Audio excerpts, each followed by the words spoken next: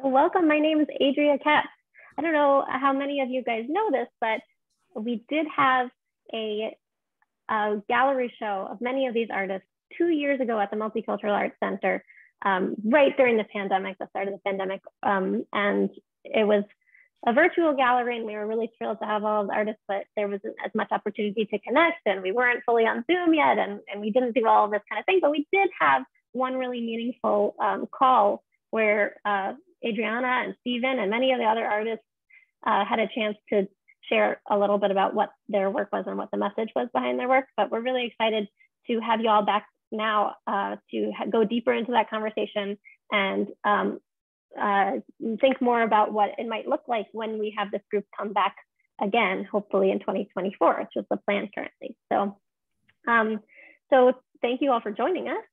I do want to just start with a land acknowledgement. Here at the Multicultural Arts Center, we're on the ancestral land and present day land of the Nipmuc and Massachusetts people. And I'm acknowledging also that we're all in a virtual space. And so because of that, I'd like to share a digital land acknowledgement that's written by Adrian Wong, who's an artist at Spiderweb Collaborative. Since our activities are shared digitally to the internet, let's also take a moment to consider the legacy of colonization embedded within the technology, structures, and ways of thinking we use every day. We are using equipment and high-speed internet that is not available in many Indigenous communities. Even the technologies that are central to much of the art we make leave significant carbon footprints, contributing to changing climates that disproportionately affect Indigenous people worldwide. I invite you to join us in acknowledging this, as well as our shared role to make good of this time, and for each of us to consider our roles in reconciliation, decolonization, and allyship. And I think that this call today that we're gonna be diving into is really a perfect opportunity to think about our work as art makers in the effort to move past colonization, the legacy of colonization, try to think more critically about what our work is doing as it relates to climate and relates to our impact on this world. So I'm excited to be joining you all for that. So I'd love to introduce Adriana Prat before we go any further. Many of you know her, but she's the curator of the i3C group of artists and exhibitions. And she's an academically trained scientist with a PhD in biophysics from the University of Buenos Aires. After moving to the USA from Argentina, a more introspective life revealed her call to become a visual artist. Her abstract paintings, created on alternative painting supports such as corrugated cardboard and repurposed canvases, often evoke maps, islands, or, informed by her scientific background, the cells of organisms. Through her work and the work of other artists via her curatorial activities, Adriana's quest is to find a way to live a more sustainable life and to inspire change in others to halt climate change. And also joining us today, we have Stephen Rudin, who is one of the artists of this group and also has his own distinguished life, and he's going to be moderating. And I'm excited to introduce him as well. So he is a visual artist, a speaker, teacher, and a psychiatrist with degrees from Columbia University, Cornell University, and the Albert Einstein College of Medicine. And he's based in New York City. Stephen Rudin reimagines hand-cut paper collage as a metaphor for memory and identity. A blend of precision and whimsy, his multi-layered compositions draw viewers into a dialogue about the dynamic nature of the mind. Based on his expertise in cognitive behavioral therapy, his art philosophy, which he brings to a variety of artistic and educational settings, examines how stories can be put together in many different ways using the same parts. So we have two extraordinary people hosting this event tonight, and we've got a number of artists here with us who are all presenting a little bit about their role in that as well. So I'd love to turn it over now to Adriana and to do something and also share my screen so that I can back her up. Thank you. Thank you, Adriana, for the wonderful introduction. And everyone in the Multicultural Arts Center who has given us the i3C for Inspiring Change for Climate Crisis artist group an opportunity to share tonight, to have our voices heard and our artworks seen. And very importantly, to give a space to build community to help us help the planet. That's really what we're all about it. So if you go to the next slide, I believe we skip it Yeah, that's welcome. These are the speakers tonight, but if you can go to the next slide, please.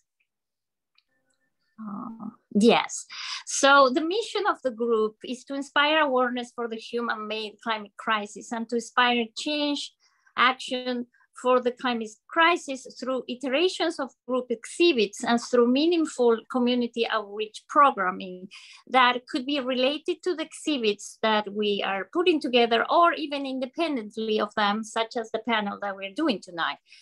We started, as you mentioned, Adria, as a group of 5 passionate friends who put together a show and a proposal that you at the Multicultural Arts Center had during the pandemic. And these original artist groups developed into a bigger group that I curated, we had a show at Honey Jones Studio Space or Gallery last year. And it was phenomenal. Another Cambridge show that many of you, I believe, had the chance to come. And after that, now we are 17 multidisciplinary artists, and it's really counting. I mean, I tell you, and we are from Massachusetts, from New York and Pennsylvania currently. Well, we have friends in a number of parts of the world, more to come at some point, but we are 2D and 3D artists, and we are diverse in backgrounds and our practices, but we share a passion, a personal and artistic commitment to the topic of the climate crisis, as you will see tonight. So in the next slide, you will see the list of the current artists that I said, you know, and it has a bit of a description of their art practices and their websites. Most of them will be with us tonight. And as the curator of the group and of the exhibits, my vision is that this is an evolving and ongoing project. And my expectation is that we will have more artists, as I already indicated. And you can find more information at our website, www.i3cartist.com. So the next one, next slide. Thank you. So most of you are very familiar with my work. So and you can still see, it's still on view at the Multicultural Arts Center until Friday. So without further ado, I will pass the mic to our moderator and i3C artist, Stephen Rudin. And I'm really looking forward to him setting the stage for the rest of the evening and then to see the work and the presentation of the other artists. Thank you.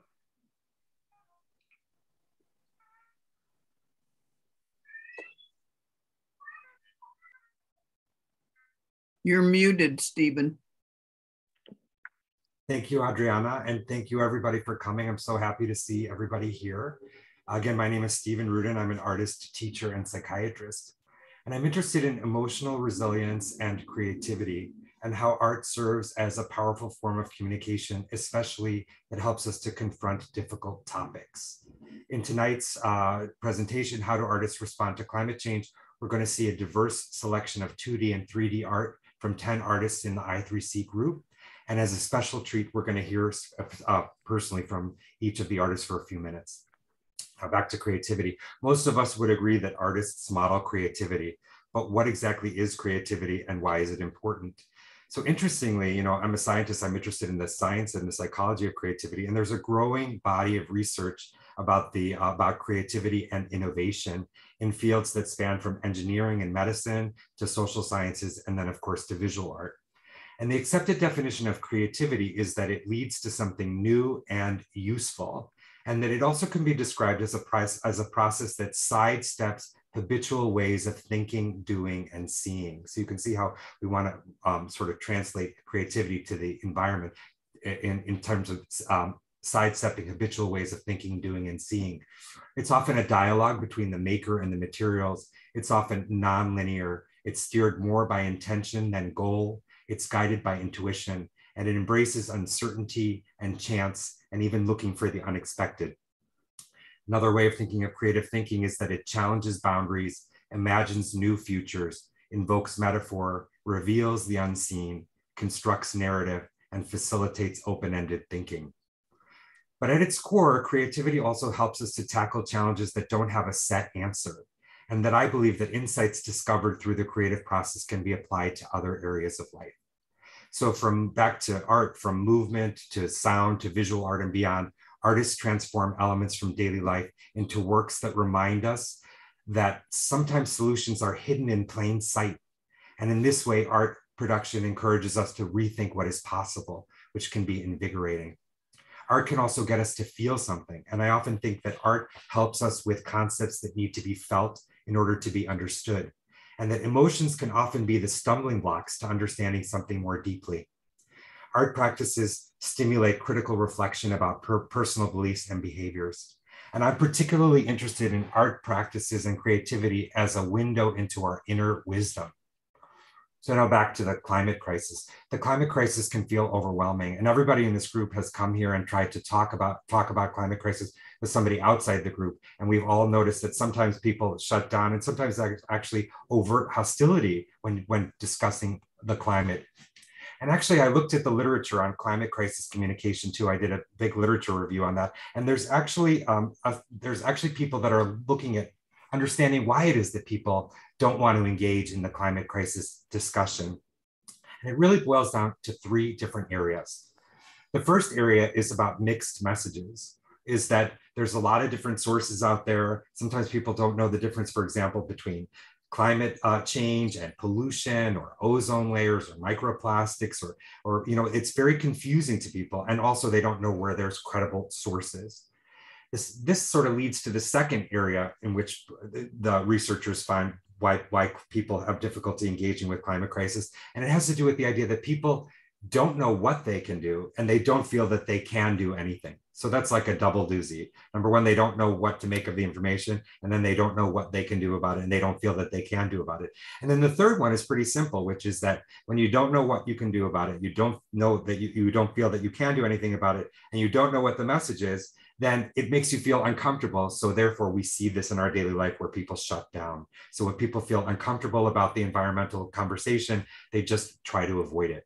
So tonight, we're going to try to change that paradigm. So one of the things that the research shows is that information is not enough, that we have to actually go through the feeling. The feeling is often the stumbling block, and that artists have this conduit or this direct access to our feelings, so that information is not enough. So lots of scientists are interested in collaborating with artists in terms of the messaging about the climate crisis. So what I'm going to invite people to do is to turn it on its head and to actually say that even though we don't know what we can do, and even though we're not sure we can do anything about it, even though there's mixed messages, that it actually can feel good to engage in a conversation about the climate. In fact, it feels better to engage in a conversation, even if, especially one about solutions, than avoiding it altogether. So I want to also leave you, before we listen to the artists, which I'm really excited to hear from them, with three intentions for tonight's talk. So the first intention would be to facilitate us, or to foster a sense of community. We're all here for a reason, and it's a really special opportunity for us to be here because, like I said, in our everyday life, we don't get so many people that we can sort of just be like, let's talk about the climate. So we're here, we're all connected, and we're here because we feel a sense of community. The second is to highlight the role of creativity in seemingly impossible challenges. And that I believe that I sort of think of creative thinking as sort of a cross training for the brain. Remember how I said that it was about sidestepping habitual ways of thinking, seeing, and doing, that basically that by practicing creativity in any way in life, that it may open up some realizations in areas that are not necessarily directly related to what you're being creative about. And then the third one is to inspire communication about the climate crisis through art, that it's not just about the information, but that it's also about our feelings. So without further ado, let's hear from the artists. Thank you, thank you. That was fantastic. All right, I'm gonna share my screen again, and then we'll bring on the artist to speak. And here's just a bit about Stephen's art as well, if you want to learn more about his work. All right, Sarah. Hi, I'm Sarah Brent, and this is my piece, Hot Mama.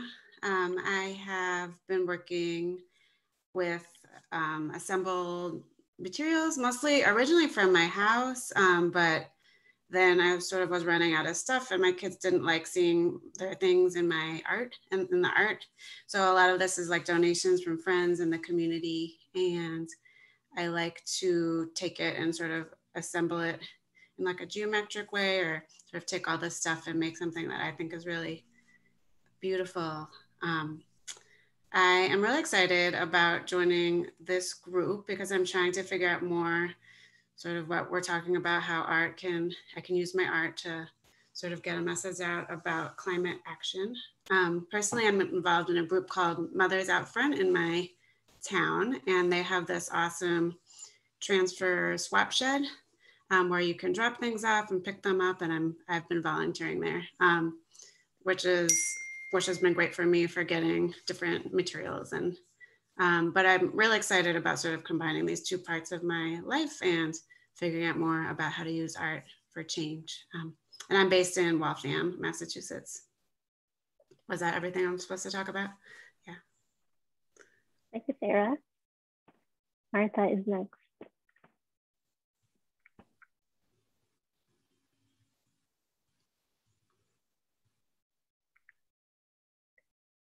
Hi. Thanks for inviting me to speak about my work tonight. I'm really honored to be part of this group, the i3C group of artists who inspire thoughtful discussion, exchange of ideas, and plans for action. I've always been a passionate recycler, even at college in the early 70s when a few of us realized why it was so important. And beginning with my career as a costume designer and now as a independent artist, I've always repurposed various garments and materials to create my artwork. This is Tarp Dress, and it will be at the Art House Gallery in Austin this summer with the i3C group. It was exhibited only one other time in 2019 with the Cambridge Art Association, receiving a Spotlight Award, a curator's recognition at the Mary Shane Fall Salon. It's made out of a used woven painter's drop cloth. It's woven plastic that was stained and torn and frayed. I did not add any paint or fray any pieces of the tarp. I just cut and pinned to put it together as was found. It's put together with corsage pins. I intended to sew it originally, but I decided to keep the pins. My dress sculptures and wall hangings use all kinds of materials. I've made dresses out of patio umbrella canvas, used mailing envelopes, citrus bags from the supermarket, and even coat linings. And the work speaks to repurposing and reusing. And I think it speaks to seeing beauty in used and somewhat frayed materials. Thanks. Thank you, Martha. Maria Celeste is next. Hi, hello. My name is Maria Celeste. I go by Celeste. I create, well, in my work, as you can see there, I create imaginary landscapes with symbolic objects to represent different topics or concepts that I would like to that interest me, always with the intention to show the connection between nature and humankind. I had the opportunity as a child to travel through Argentina and seeing all the diverse landscapes that you can find from the north to the south, east, west. And I'm trying to kind of express all that experience, all those emotions of, for example, being in the middle of South Plateau and feeling that it's overwhelming landscape that is never ending at the time, it seems. And you had the realization that you are connected with nature and you are one with nature.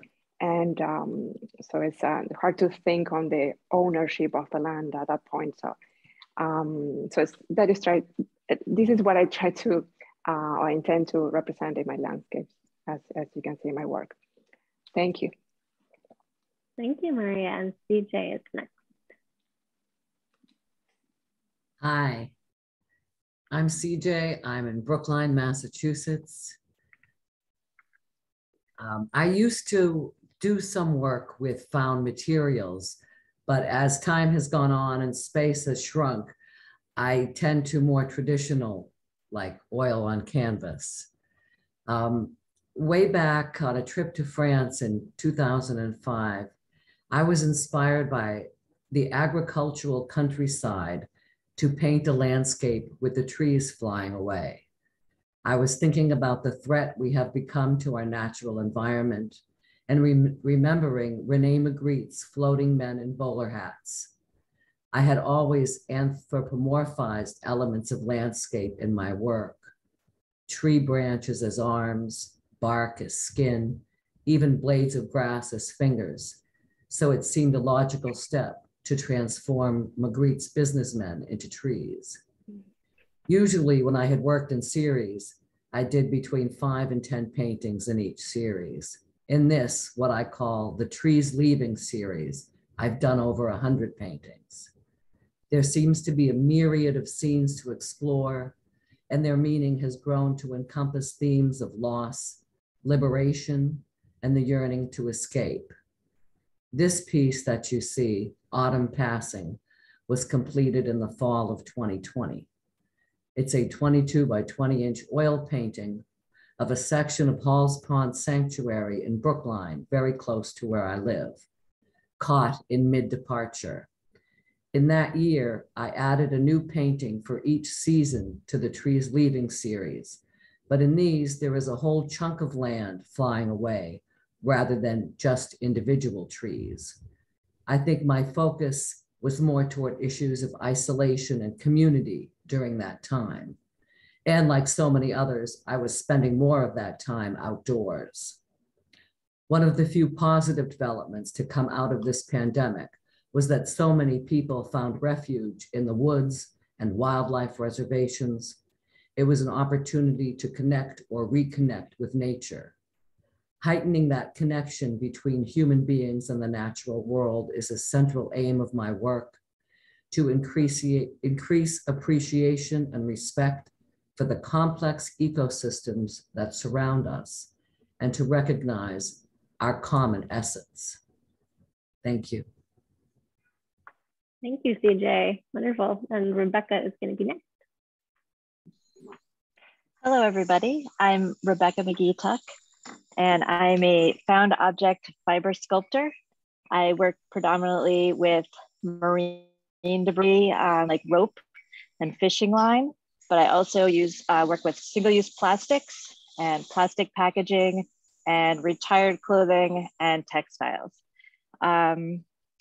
This piece right here that you see is called Regarding Coral, and I was inspired to make it after watching a documentary on Netflix about called Chasing Coral, about the decline of the coral reefs. And it inspired me to start creating art in a way that would use the very materials that I was collecting along the rack line of the beaches in a way that would I was trying to create something beautiful with the garbage, but also represent what I was thinking about while making it. I hope that makes sense.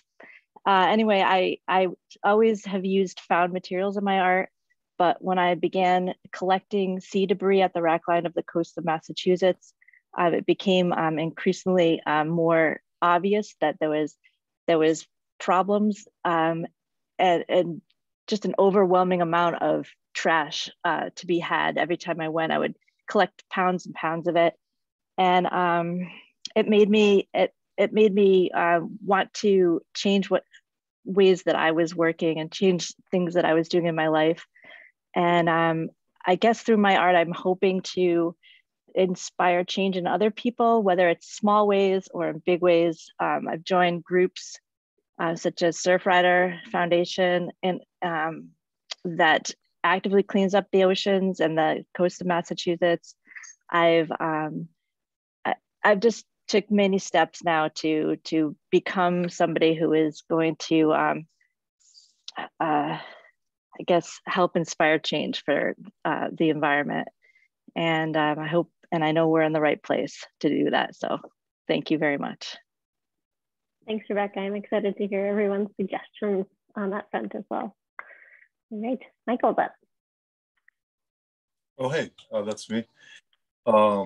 Yeah, this is inspiring. Just hearing you all and seeing your work like this is really exciting for me. So kind of yes to all of you, all of that.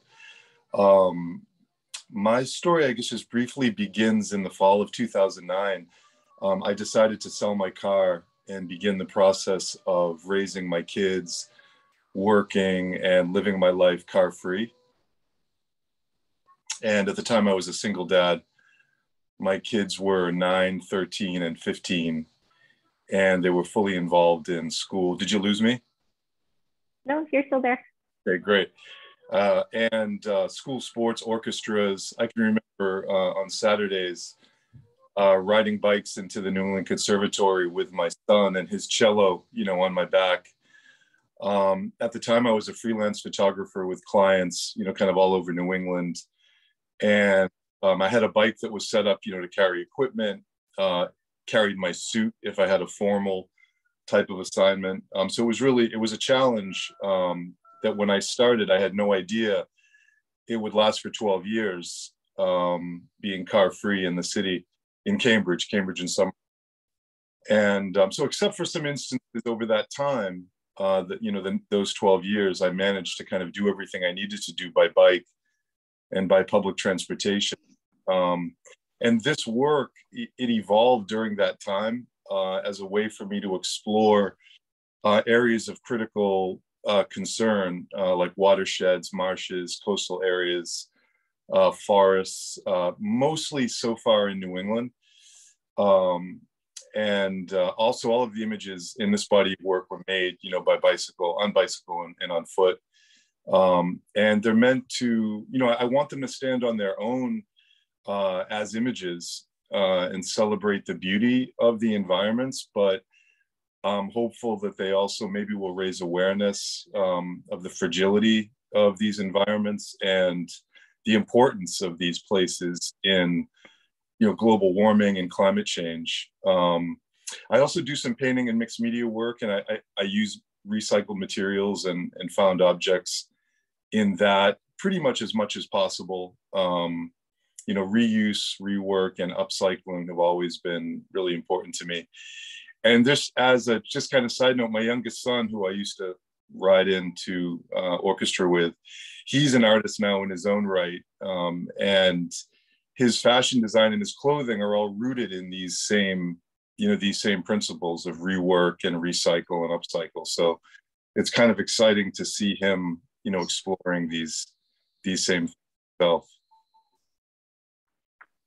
Excellent. Thank you, Michael. Maybe he'll be the next i3C participant. Hey. All right, Shelby's up. Yeah, hi. Thanks to Adria and Adriana for bringing us together tonight. And I've loved hearing what everyone has been saying, because so much of it resonates with what I feel, what motivates me as well. So I'm Shelby Meyerhoff. I'm a multidisciplinary artist, which means my work incorporates painting and photography and embodiment. And this is an image from my zoomorphic series, in which I transform myself into animals and other creatures inspired by the natural world. And I loved what Stephen said about how creativity helps to break down boundaries, because that's so much a part of what interests me, is the sort of false boundaries that our society often sets up between human beings and other living things. And this question of how, when we confront the crisis that we're facing, it's not just an intellectual grappling, it's really an emotional coming to terms. I think that is something that shapes my own work, that there's this real sense of the beauty and wonder of the natural world and recognizing our place within it. And, you know, to CJ's point about being really present in the natural world. And I know for a number of people here tonight that wherever is your special place or your home, there's this sense of just taking a walk there, finding your materials there, however it is that we're present to that is really sustaining. And yet at the same time, you know, for me, I think for many artists now, it's almost impossible to go out into that same world in those meaningful places and not feel a deep sense of tension and disquiet about what's happening. And the question of what each of us is called to do individually and collectively to address that. So yeah, I really appreciate this group and the work that everybody is doing. And every time we gather, I get new sustenance and also to some extent accountability too, that every time we get together, I think, what more could I be doing? What haven't I thought about? So I particularly owe Adriana a real thank you, because every time that I get a message from her, it makes me think again about these questions, because it's never really a settled answer. So yeah, thanks for us being together tonight. You're welcome. Thank you, all of you. We all need the people to keep us accountable and keep us in check. All right, Carol is up.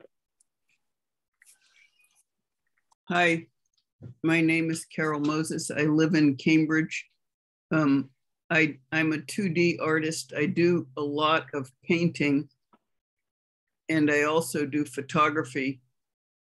But the piece that's included here is a collage of photographs of lichen. These pieces were collected by me after a storm in Maine. The place I was, there are a lot of old trees with tons of lichen on them, and I was out walking on the grass after the rain, and I was just blown away by the stunning nature of all these little pieces, and I gathered them up still damp and brought them in the house and photographed each one on a little piece of brown paper, and then I put them together in this group.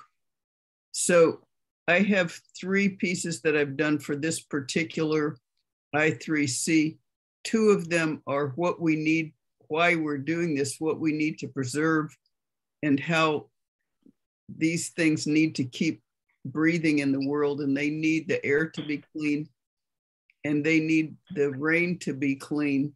I have another piece that is composed of a collage of little animals and plants and wetlands. And then I have a third piece, which is sort of nasty, which is a collage of images of pollutants in the gutter, garbage and plastic and nasty things that people have discarded.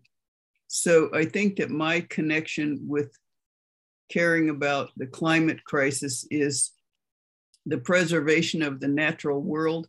I was a child who loved bugs and grew up in a gardening family. And as I got older and read more, I came to understand the place of native materials in the world, that native plants. There's a great book called Bringing Nature Home, which I've bought any number of times and given to people. It's so amazing. Everybody should buy it. Bringing Nature Home. And in there it says, people say, what does bird food look like? And there's a picture of a caterpillar. And basically we need to have native plants growing in all areas, and they sustain insects, and the insects sustain bird life. And also those plants attract and support pollinators, which all of our food crops depend on. So I think that's my biggest connection, is caring about the flora and fauna that we live with and of which we are one.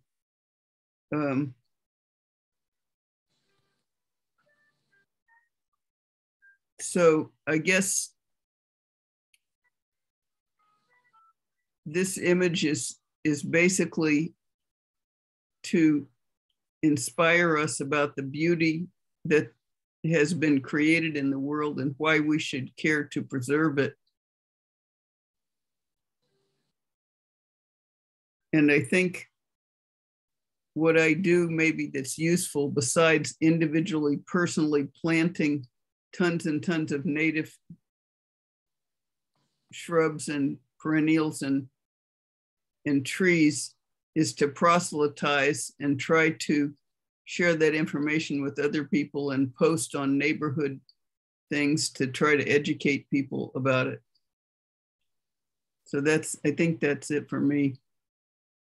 Thank you, Carol. And I did write the name of the book you suggest in the chat. I'm going to try to do that as we share resources. I'm sorry if I've missed any so far, but I think it'll be a nice place to have resources for other people to reflect on after. All right, Carol, after you is Jeffrey.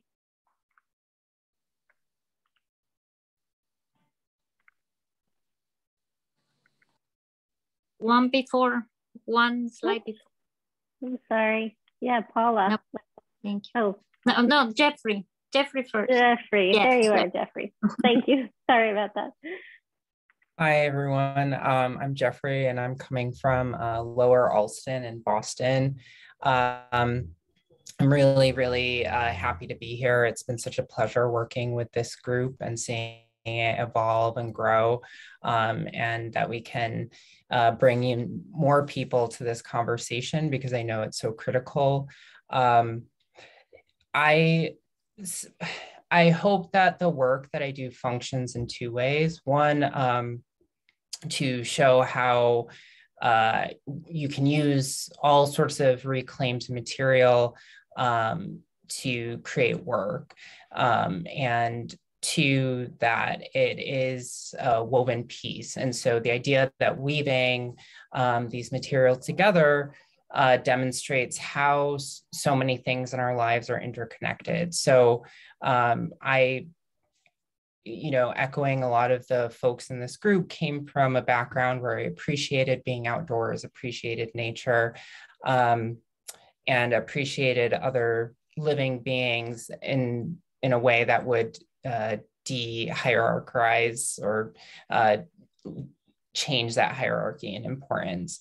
And so I am working with a lot of these reclaimed materials and weaving them together in order to show that there's such an abundance of this, what we call trash or refuse, and that it can be changed and it can, act as something beautiful, but also act as a kind of information about how much we're using and consuming. I'm an educator, and so I try to emphasize how much of these found materials we can employ to make our artwork, and that there is no hierarchy in material. I'm also working at a grocery store, so I see the behind the scenes and this, again, this massive plastic materials for our food, and seeing that this sort of goes through and we throw it away. And so I'm collecting and showing again that there's this interconnectivity with our models of consumption and consumerism, and our ways of dealing or not dealing with waste. So that's hopefully what's coming through in this work. And I'm just here again, learning more and more about ways in which we can engage with this this really critical issue. Thank you. Thank you, Jeffrey. Okay, Paula.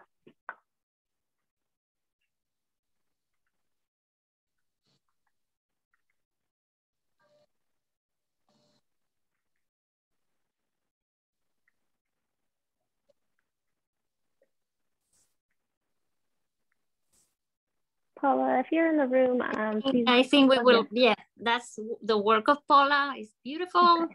And we will go to Luna. Okay. Thank you. Thank you. Hi, Luna. Hi, hi everybody. I'm sorry, I have a little bit of a hoarse voice because I had a laryngitis, but I try the best I can. It's great to be here with you all.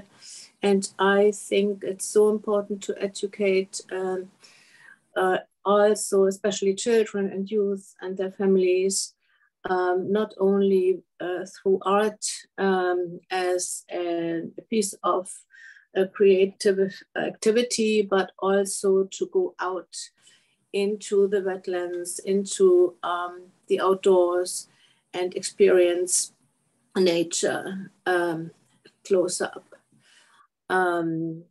So I also worked with children in Guatemala at an inner city school in Guatemala City, and it was quite kind of amazing how these children had a connection with nature, and not only you know, the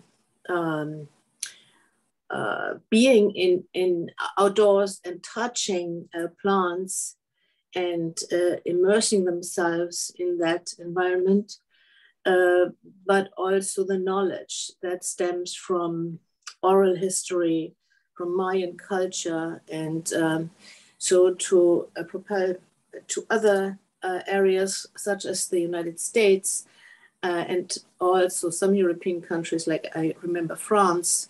There are piles of plastic. It changed a little bit, but still here I was just thinking when I rolled the garbage can down at the curbside, and we try to recycle a lot. We have some own produce in our garden. We go to farmers markets, but still there is too much plastic. And when I think about the turtles getting caught in nets of plastic and all that, there are islands just consisting of plastic, it makes my heart ache.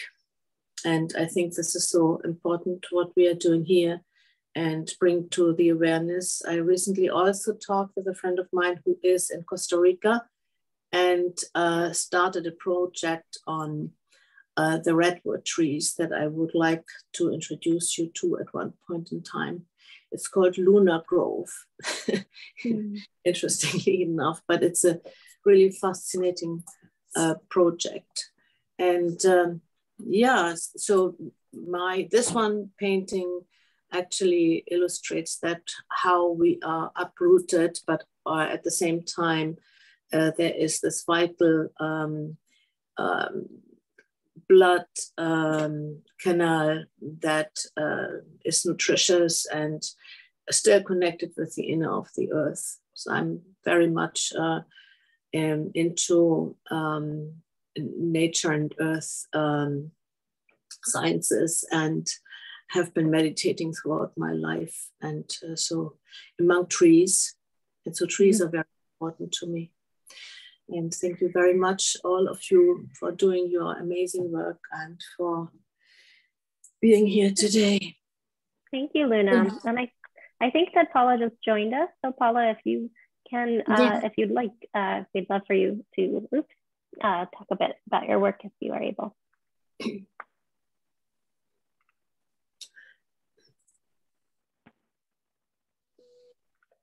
Okay, I think. Are you with us, Paula? I don't think Paula is here, so we will go back. Yeah, I don't think that. Unfortunately, Paula and a few others that I will show there are very quickly. So we go back to Luna and then one more. Thank you. So yeah, unfortunately, we have not the presence of Cedric and Michelle Lugie, Cedric Harper, and then the other slide, please. Cynthia Staples and Stephen Bennett. They are not here, but I'm sure they will be in future talks, and for sure they will be in future presentations, exhibits that we will do. So that's it for the artists. Paula is here now. So much. Yes. Oh, Paula is there. Oh, sorry. Yeah, I just had a little audio. I just had a little visual problem. I apologize. Hi, everyone. Thank you so much for including me on this climate crisis talk about our artwork. My paintings are a take on the climate crisis, is looking at the world from wild animals' point of view in context with the urban environment. This painting is part of a series on the seasons at a commuter train bridge located in a cul-de-sac in my neighborhood. The title of this painting is November Splendor, Deer Running, Commuter Train, Taggers, and Milkweed Airborne. Near my home, past the parcel land and manicured lawns, the land opens up to nature, wildflowers, trees, and wild animals. With a highway nearby and the train tracks, one could construe the area as a wasteland. However, this small wild space is a haven for flora and fauna to exist. In my painting, the deer are running in opposite directions to the train's movement.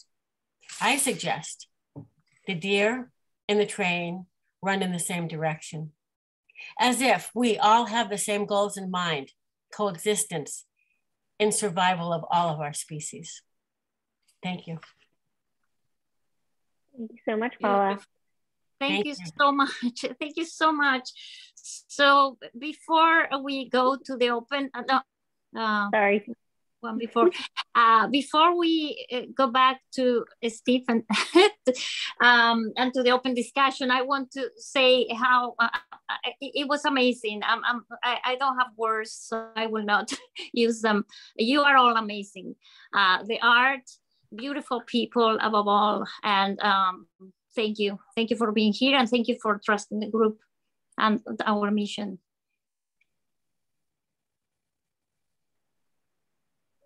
So yeah, that was extremely inspiring and consistent with sort of the intention and of the group. And I'm really, hopefully everybody understands why we formed as a group and why we invited you all. And so also part of our mission is that, like Adriana and I have talked about the butterfly effect, that, you know, that if a butterfly flaps its wings, you know, in some part of the world, that it leads it to a tidal wave somewhere else.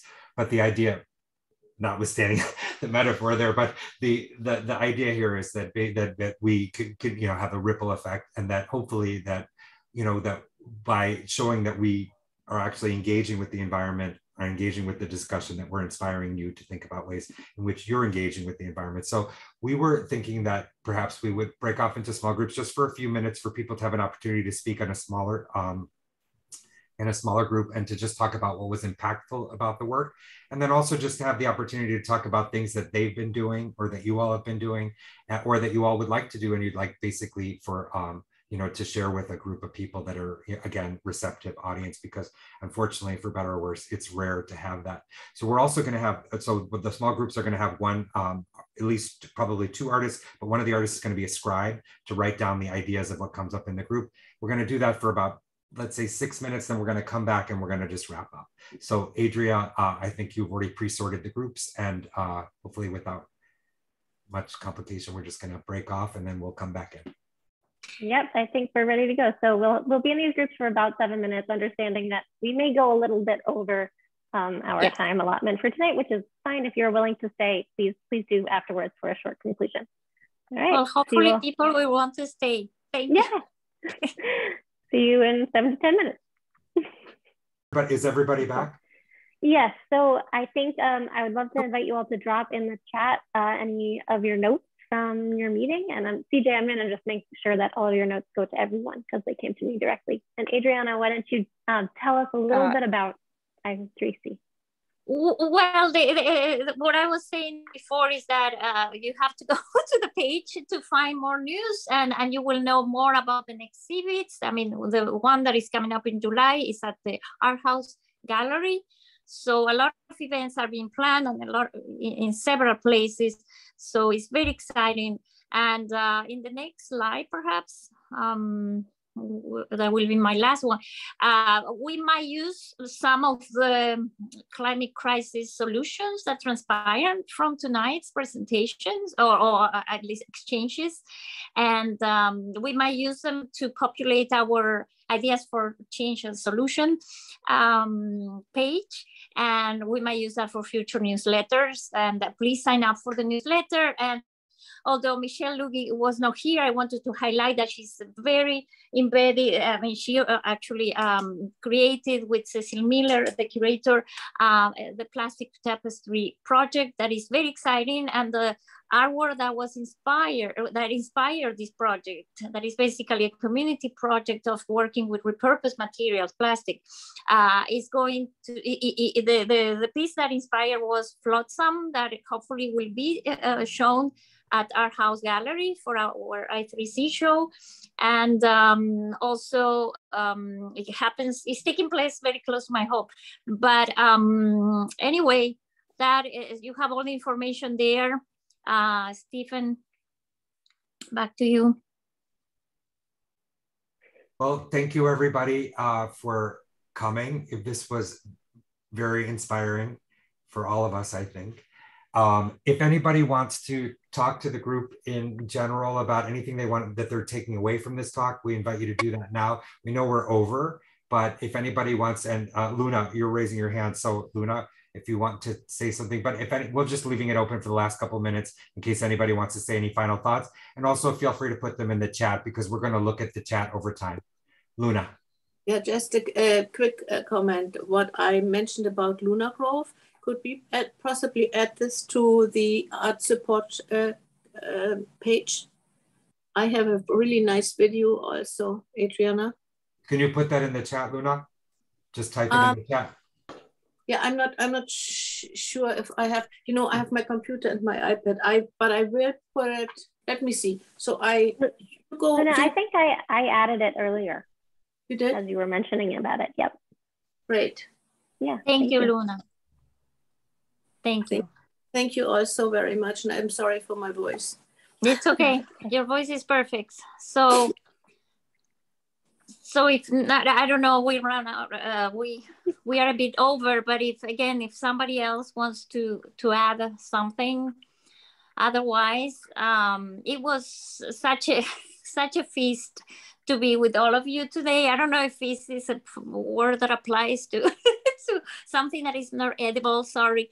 But it was amazing. It was amazing to confirm that the artists in this group are super committed with this cause, and that people are so open to the change and to act for change.